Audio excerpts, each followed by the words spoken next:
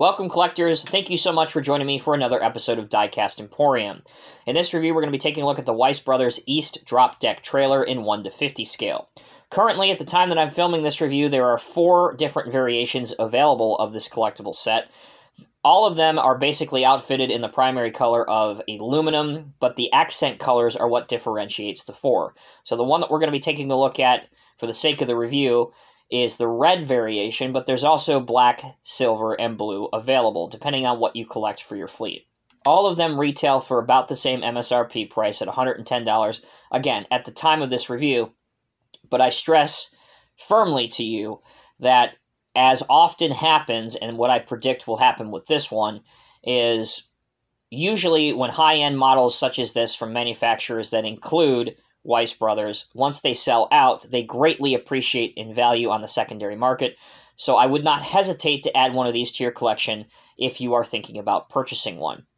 Okay, so the set includes, obviously, the trailer. There's a headache rack that you can put on optional, and then there are also 8 yellow straps with opposite end anchors, 3 sets of different length chains, and again, the cool thing about this trailer is that it's advertised that it's compatible with most 1/50th scale trucks. I have 3 different 1/50th scale trucks that we'll test out later in the video from 3 different model manufacturers, so we're going to give that Kingpin a run for its money and see how it fits in with 3 different fifth wheels.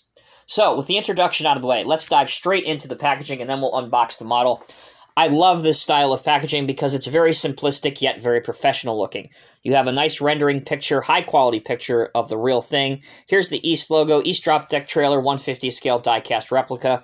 On the side, here's the sticker, very sword-like, very TWH-like. That differentiates what variation is inside the box because it is kind of hard to tell. You can see the landing legs. That's one of the accent colors that tells you which variation is in there. But this is the red version, 1702. Again, East Drop Deck Trailer, 1/50 scale die-cast replica on the flap. The top has the East logo. And on the back, there's some information about both the East Corporation and the Weiss Brothers replica and logo. Okay, let's waste no more time and get this thing unboxed so we can take a closer look at it. Again, I believe I mentioned this, but if I didn't, currently this retails for about $110, which may seem like a lot for just a trailer and nothing that comes with it. It doesn't come with a tractor or anything. But again, this is a very high-quality replica trailer. So if you are looking for a nice, very nice, high-quality replica flatbed trailer for your fleet, and again, it does come with some accessories, in my opinion, I think it is worth the asking price. So inside, the model is housed in 2 plastic formers, just like this, and you simply just pull the top off, and then you can lift the model out. There you go. Inside is the optional headache rack. We'll take a closer look at that before we put it on. So again, very chrome, very shiny. It has the East logo on it. You can always take like a cleaning cloth to these to wipe off your fingerprints once you get it on the model. To place it on, there's 3 predetermined holes at the front of the trailer. Obviously, the East logo, this side is facing out, and you just drop it in like so. So, with the trailer fully assembled, let's take a look at the accessories that are provided. Here are the yellow rubber straps that I mentioned during the introduction. And if you look here on the trailer, you have different indentations on how to put them on. And again, I have a couple different loads that we'll put on this trailer again later on to show you. And then here are the different lengths of chains. These can be a bit tedious and time-consuming, but if they're done right, it's very rewarding because it makes a very realistic load when you have tie-downs and chains. Okay, back to the trailer. So, you may recall a number of years ago that we have seen a East flatbed trailer before, done by the TWH and the Sword conglomeration, back when that was really rocking and they were putting out some excellent products. That was just a standard flatbed trailer. It did have the spread axle, but it wasn't a drop deck trailer. This is, if not the same quality, maybe a little bit better. You have your rubber wheels, you have your lines back here that are rubber and flexible. You do have a little bit of working suspension rubber mud flaps as well. Going down towards here, this is the kingpin that we're going to test out in a minute. And of course you have your landing legs, which are functional. So if you would like to lower those, which we're going to do in just a minute, you unscrew these and you can put the trailer just by itself and not hooked up to a truck. So we're going to go ahead and unscrew these down and show you what the trailer looks like just sitting in a yard. There are no unsightly threads to detract away from the overall profile or look of the model. As you can see, the way the mechanism is modeled, it looks very realistic and good. Okay, let's put these back up. There are sharp decals and graphics all along the trailer, from warning labels to the DOT striping to even the East logo. Everything was done with quality and class, and it doesn't appear that anything was overlooked. You can see the East logo here. Again, the DOT striping is very noticeable, but even these small graphics, once you have it in hand, just look absolutely incredible on here. There's the back, there's this side, and then once again, the front. All right, at this point, let's go ahead and test this out with 3 different tractors. So let's start with a first gear, Mack Granite. Again, all these tractors that you're going to see are 1/50th scale. So let's drop our Mack Granite in.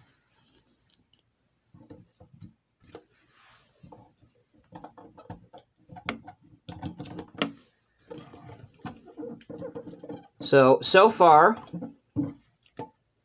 with this one, the kingpin will not lock into the 5th wheel because the 5th wheel in here is kind of shallow and not big enough.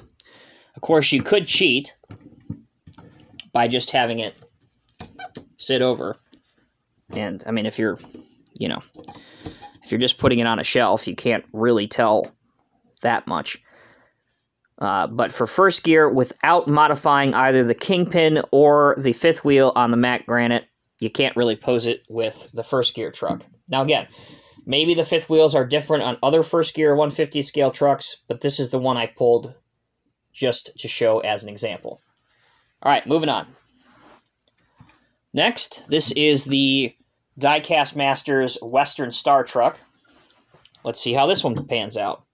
Here's the 5th wheel on this one.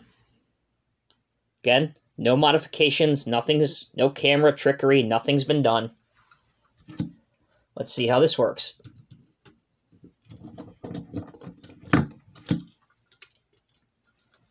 So this one will fit in the 5th wheel, as you can see here. So if you want to pose it with a Diecast Masters 1/50th scale truck, it will work because the 5th wheels on the Diecast Masters truck are all the same. It doesn't matter if it's a Western Star, International, Cat, whatever. The sliding 5th wheels and the 5th wheel hose are all the same on the Diecast Masters trucks, no matter the manufacturer. So it will work with that. And the last one I want to show you, in theory, this should work the best because the trailer has sword origins in it, and this is a sword Peterbilt. In theory, this should work the best. Here's the 5th wheel on this one. Again, nothing's been changed or doctored. Let's see how this works. Click. It actually clicks in. So again, it appears as though it has been engineered and designed to work best with the sword or the now re-released WSI trucks. Obviously, it works the best, and as you can see here, I hope you can see, at the front of the trailer, if I can draw your attention to here, they have included holes to plug the auxiliary lines and stuff into, again, with the intention and the forethought that it will work with the sword or the WSI trucks. Last thing I want to do before we wrap up this video, We'll get it unclicked here. And again, if I didn't mention, it does actually not only seat into the fifth wheel, but it will lock into the fifth wheel, so it's not going to go anywhere. Let's see what it looks like with a couple loads on it. So we'll put a 20-foot container on it. It's a pretty convincing and interesting looking load. But let's fully max out this trailer and probably get in trouble with DOT. But we can do whatever we want here on Diecast Emporium. So let's put a container on it and a 924G just for laughs. There you go. Now, obviously, you'd put some chains on this, maybe some tie downs. So let's try and put a tie down on just to see how it looks.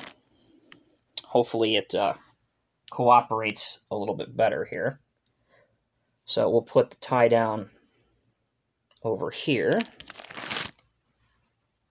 and then we'll take it over on the other side. See how well this wants to cooperate. So we've got that side on. Again, this can be a little bit finicky to do, but again, once you get it on, it's very rewarding, and it looks the part and works out well. So there you go. Obviously, you'd put more than one strap on, but again, for sake of time and just to end the video, there you go. So that's what it could look like. So, in conclusion, overall, I'd have to say the Weiss Brothers East Drop Deck Trailer in 1/50th scale is a wonderful addition to your 1/50th scale truck fleet. Yes, it's a little bit expensive, but I gotta say, guys, honestly, it's worth it. There are endless display possibilities, especially if you have different diorama accessories or construction equipment or even containers that you can display on this. As I've shown you, you now know which fifth wheels will work. Even if you only have first gear trucks, I'm not saying you couldn't modify the fifth wheel or even the kingpin on the trailer to make it work, but it seems as though, in my experience, the Diecast Masters trucks or the Sword trucks seem to work the best at this time with the trailer. As always, I'm Tommy with Diecast Emporium. Thank you all so much for watching. Take care, be well. I'll see you in the next review.